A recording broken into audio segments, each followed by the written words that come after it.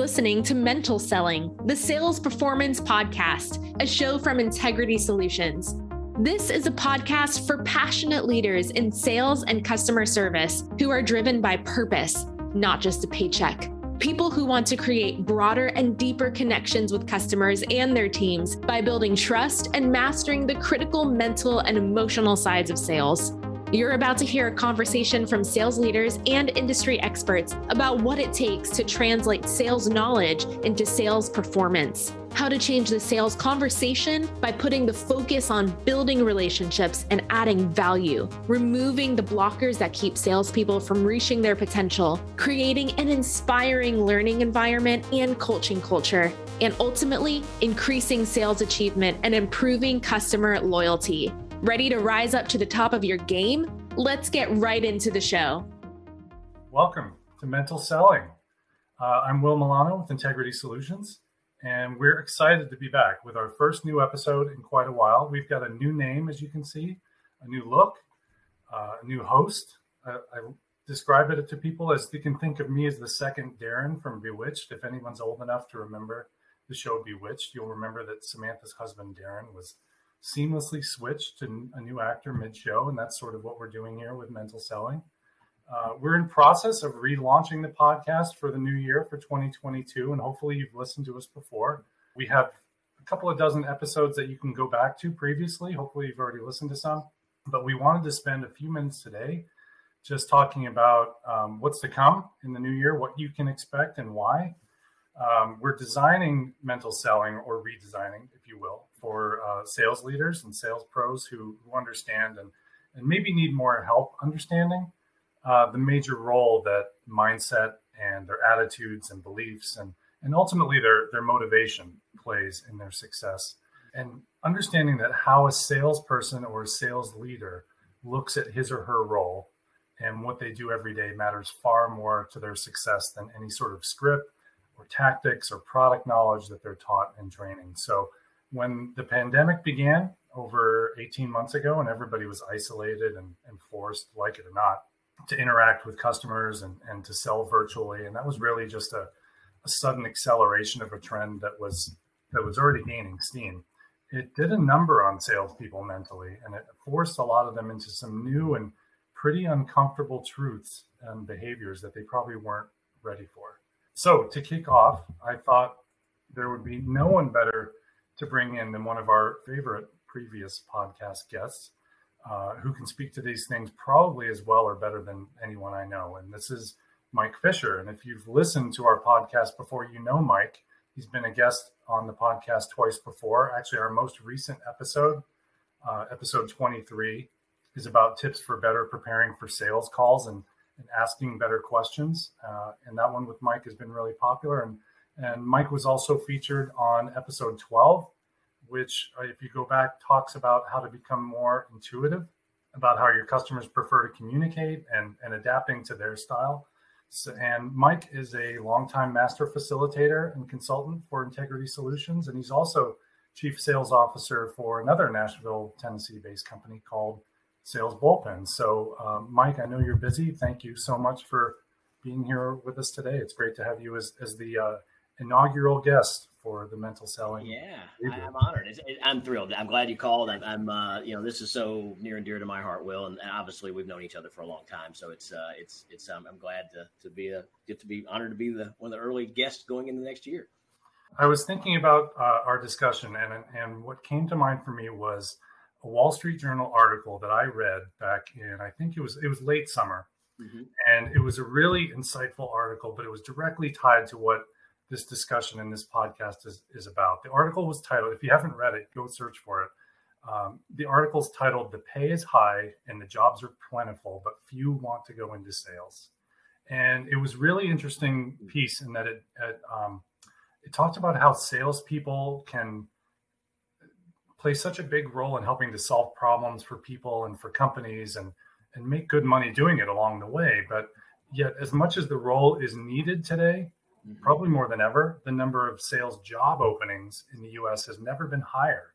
And recruiters are really struggling to fill them. And when the article dug deeper into why that was happening, it looked at, the number of sales jobs advertised. This was the first half of the year, was double what it was the previous 6 months.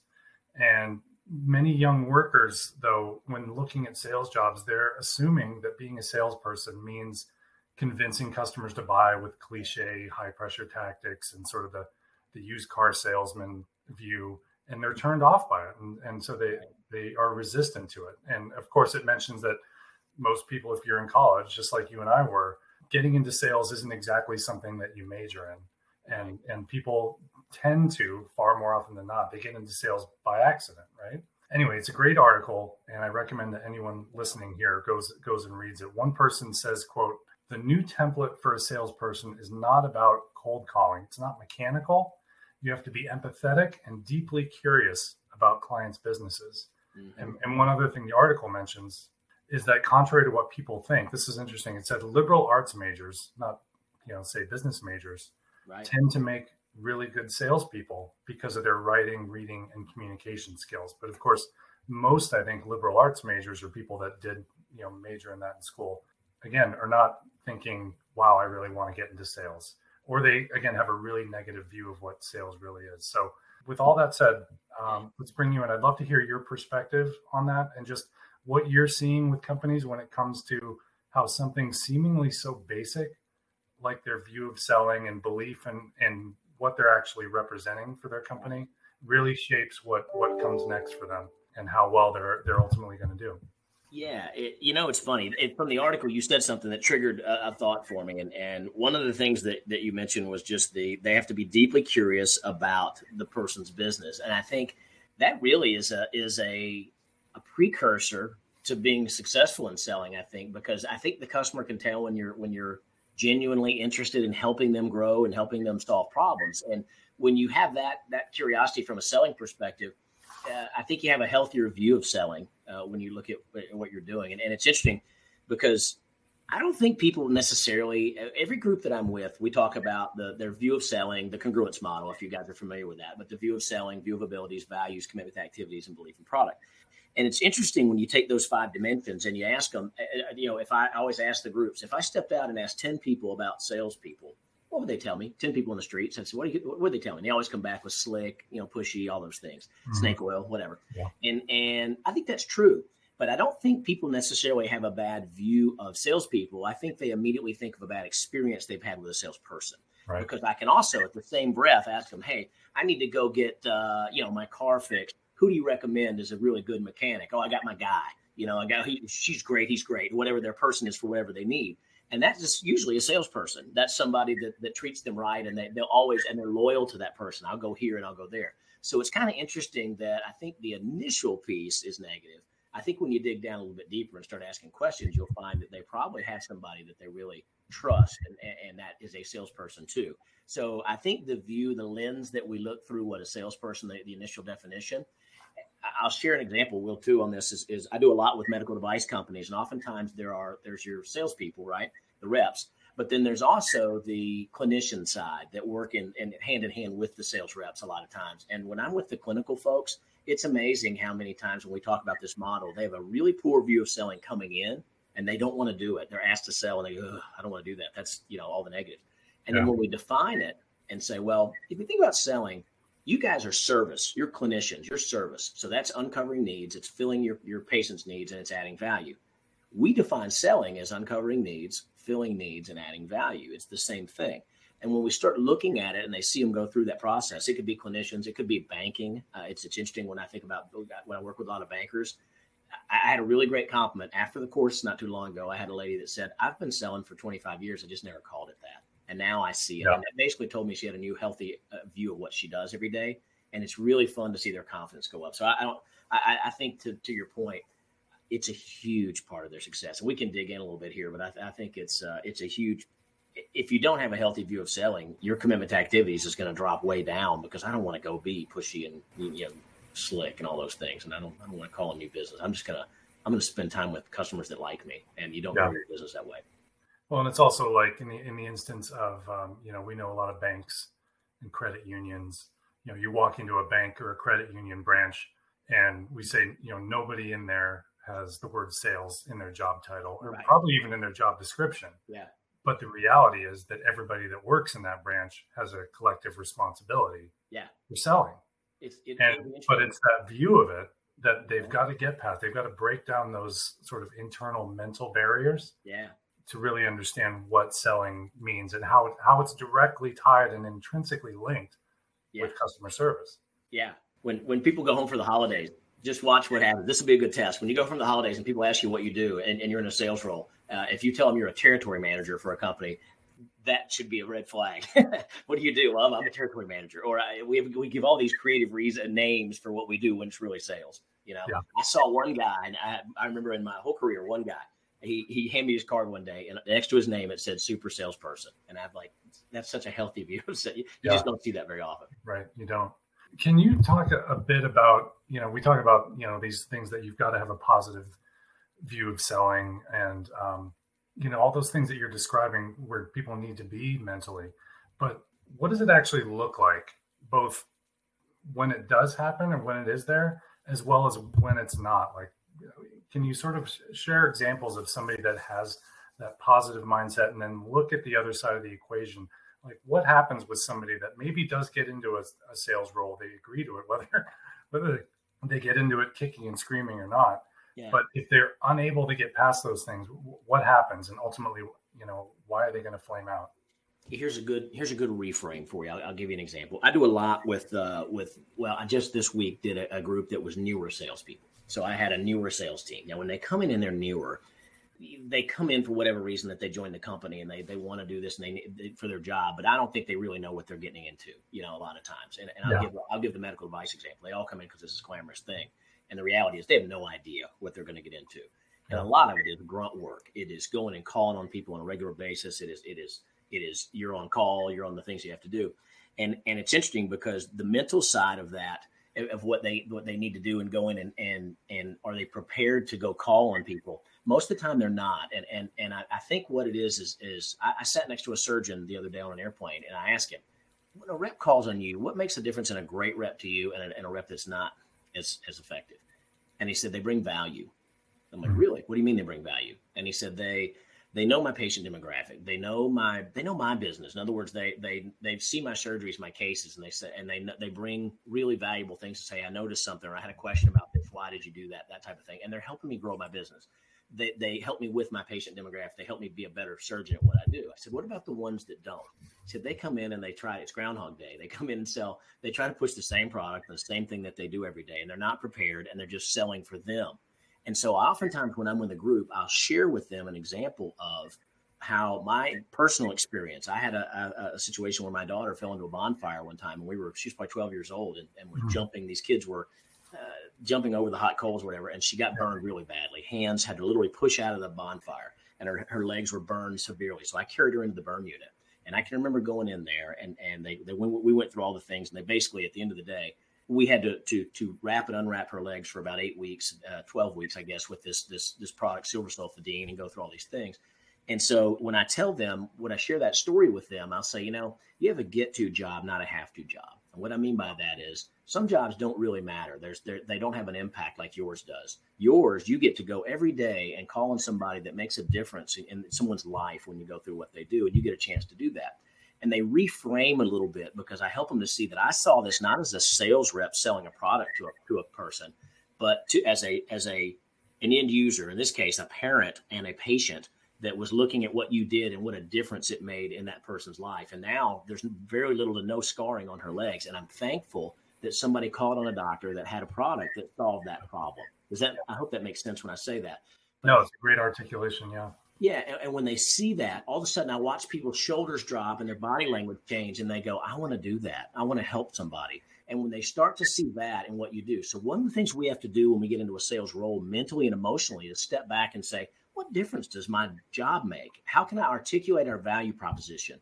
And when I go in, kind of begin with the end in mind from a salesperson's perspective, and I start thinking about why would they want to use what I'm going to suggest over what they're currently using now, then I have to think about what A, differentiates my product, but B, what's the emotional why that they would use it? Does it save them time so that they can spend more time with their 2-year-old? Does it save them money so that helps the company? Does it impact the end user in a way that's positive? What is it that we do differently so that we can help them maybe different from their competition, but differently. And then when you come at it from that perspective, I think you're genuinely looking and asking questions that the person that's sitting across from you is going, thank you. Well, okay, let's talk about your business. In other words, I don't have to go in and tell, but I can ask questions. And so tell me a little bit about your business. What are some things that you're struggling with? What are things you could improve in, change? And when you start asking questions that get them talking about their business, I think you like what you do better because you're helping them. How do you feel? I always ask the group, how do you feel when you solve a problem?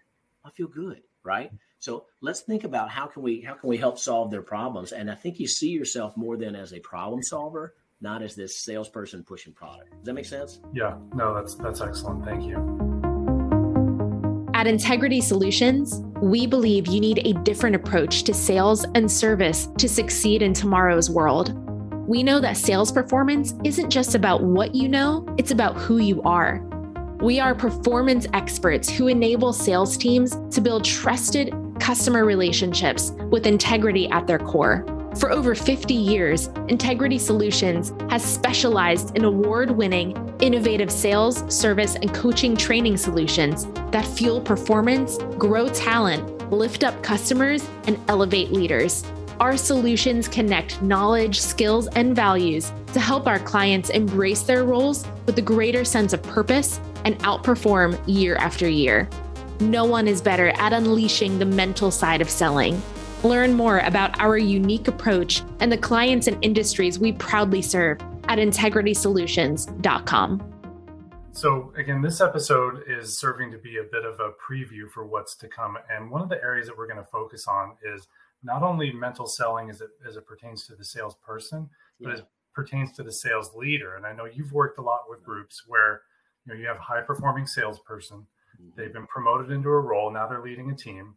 And through no fault of theirs, they're entirely unprepared for it. It's an entirely different job. I always use the analogy of, because my wife's a teacher, I said, a lot of times schools make the mistake of promoting a really good teacher into being the principal. Right. And because they're a great teacher doesn't mean they're going to be a great administrator, because it's two entirely different roles. Yes. And if you don't really embrace and have a passion for that new role, you're not going to do well. And I think we see the same thing, right, with salespeople that become sales leaders. So that's another aspect that we're going to talk about ongoing in this podcast. And what I wanted to get from you is just a bit of perspective on like why the sales leader matters and what their mindset shift needs to be in serving their people. Well, you see the same thing in sales organizations everywhere. You're good at sales, so you get promoted into a leadership role, and that does not always translate into leadership, because I think what happens is a lot of sales leaders get into that role where they miss the dopamine shot of winning a sale, and so they want to go in, and what you'll see is they bring the manager with them when they go close the deal, and that's the manager stepping in and saying, okay, let me. It's really selfish because you're not teaching them how to close the deal. You're doing it yourself, and you're really doing it selfishly because you like that dopamine feeling when you get that we closed the deal and I got we did it. And the reality is you'll do a lot better as a leader if you'll step back and teach them how to. It's kind of like parenting. I hate to say it this way, but it's a lot like parenting. You don't prepare the path for the kid. You prepare the kid for the path. And when you can help teach your people and help them by asking questions. And so leadership, the mental side of leadership, if you ask yourself, who is my best leaders I've ever had? They probably challenged you, and they probably were brutally honest with you sometimes, and they held you accountable to things. And what I found is a lot of leaders, we hold back from holding our team accountable because we don't want to hurt their feelings sometimes. If that's honestly, you can go back to, I can go deep into this, but your behavior style oftentimes dictates that. So we want to be their friend. And I think we get in the way sometimes. But if you look at accountability, let me give you a different lens. If you look at accountability, people don't mind accountability if they actually hit the goal or did the action, because then they get to be the star of the show for a minute while you're giving them praise and recognition. They like that. And so it's a matter of if they've done the job. If they don't do the task, then they don't like to have that accountability. But somebody has to hold them accountable. And I think that there's leadership is the mental side of, and I tell you where I'll go a different direction a little bit. This is what I'm seeing a lot right now with leadership. I encourage leaders oftentimes to take time out for themselves and prepare. And what I mean by that is you almost have to set a meeting with yourself each week for an hour maybe, just to get out of the current and plan and really think about things as a leader. And when you can do that, I can look at the people on my team and say, okay, who are the players in my team? Who am I meeting with this week? And what are we sitting down and going through? And really think about how am I going to communicate or what their numbers are and looking at things and how can we really help them with challenges and issues that they have. Oftentimes they know that answer to their own challenge. So coaching and leadership parallel selling in a lot of ways because you listen more than you talk. And if you're not prepared, you tend to be very reactive, which is emotional, versus responsive, which is logical.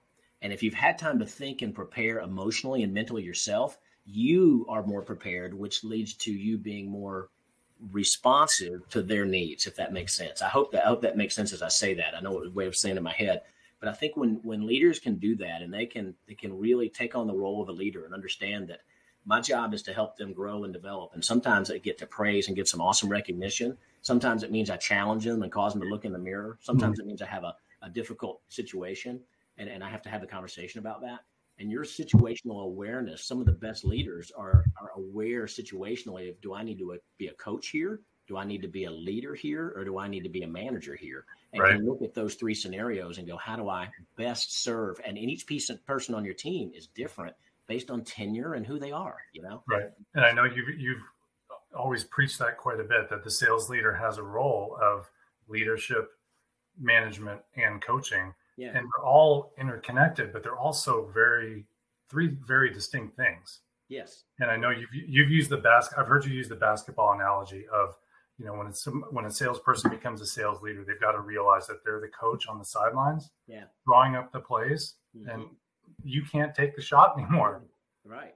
And that is, again, that's a very mental paradigm shift that's hard for sales leaders to do. And it's hard for them to do on their own unless they're prepared. And what happens is, I think you hit a good point. What happens is oftentimes, this is unfortunate, but companies will promote someone into that role, but not give them the tools to be able to do those things, because it's like, okay, great. You did. It's almost like you used the teacher analogy. I use a football analogy. You just pulled the best running back off of the field and gave him a clipboard and said, coach the team, but then didn't give them the tools to be able to coach the team. Well, one, they're not prepared. So it usually is going to be negative response to the team itself, how they prepare and how they plan, because I'm not prepared to help them with that. But secondly, you just took your best running back off the field, and that's not good either. So there's some real negatives to that if we're going to pull them out. And here's the other thing. Most managers that get promoted into a role, they take the pay raise and they take whatever, and it sounds good. They never will raise their hand and say, I don't know how to do this, because you look like we've been taught that you're dumb if you don't know the answer to that. And the reality is there's 9 other managers just like you thinking the same thing, and they just won't raise their hand either. Right. And so when I think we owe our people the responsibility that if we're going to put them in those leadership roles, we've got to give them the tools to do that. So if you're in senior leadership, we have to give them the tools to develop those skills so that they can be a great leader, but you got to give them the tools to get there. And when it comes to coaching, you've got to give them those tools and that understanding of what coaching actually means, because otherwise they're going to put their face into the spreadsheet and do nothing but do one-on-ones with their people talking about numbers, and then go back and think that they've been coaching. I tell you, one of my favorite coaches, and listen, don't get me wrong, I'm a Tennessee guy, and it really hurts me to say this, but when I look at Nick Saban, he is one of my favorite from a leadership perspective, because he gives clear expectations of what everyone's job and task is to do. They all know that's been already prepared, and we all know. And if everybody on the team knows what the expectations are, we tend to can rise to that occasion. But and he talks about a ton in all his, if you've ever seen him speak, he talks a lot about this, but he talks about high achievers don't like mediocre performers, and mediocre performers don't like high achievers. And if you try to have the two on your team, there's no chemistry. Well, at the end of the day, if we all know what the goal is, and then I know everybody on my team's why, then we can all work towards that goal. And I know why they're doing what they're doing. Now, when we sit down to have one-on-ones, are the activities that they're doing in alignment with what their goal is? And that's the crux of our conversations. And if they are, then we're moving that direction. If they're not, then I can step back and say, okay, then we need to correct that. Right. Yeah. And it's their goal, not mine. Right. Yeah, exactly. Absolutely. Their goal it's got to be theirs, not yours. This has been really good, Mike. I know we're recording this on a Friday. I didn't want to take too much of your time, but I thought you were the perfect person to start the reboot of the Mental Selling podcast with. So we really appreciate you being here. I appreciate all you're doing, Will, to get this kicked off and started. And the new website looks great. I'm looking forward to let's do this again. We'll do these again in the coming year. I'd love to sit down and maybe do a few more regular pieces with this, because this I love talking about it. We will. So we're going to have Mike back regularly on this podcast. And again, you can go back and listen to previous episodes we've done with Mike, episode 23 and episode 12. You can find all of our previous episodes on our website at integritysolutions.com. Just look under the resources section. And of course, you can find us anywhere that you get your podcasts. Subscribe, give us a review. You can even go and follow Integrity Solutions on LinkedIn or Twitter, where we share not only podcast episodes, but a lot more insightful content, including other stuff that Mike has written for us. We'll see you again in January. We've already have 2 great future guests lined up, with more to come after that. You're going to be seeing much more frequent episodes from us. And until then, please enjoy this final stretch to the year end. Hopefully you get some downtime then with family and friends over the holidays. So help you gear up for a great 2022. And we will look forward to being there alongside you next year and helping you get where you want to be. Mike, thanks for joining, and thank you everybody for listening, and have a great day. See you, gang. Thanks. You've been listening to Mental Selling, an Integrity Solutions podcast. Stay in touch with us by subscribing to the show in your favorite podcast player and following us on LinkedIn and Twitter. Please give us a rating, leave a comment, and share episodes you love. That helps us keep empowering sales and service leaders to master the mental side of selling. Until next time, let's go out and create amazing customer experiences.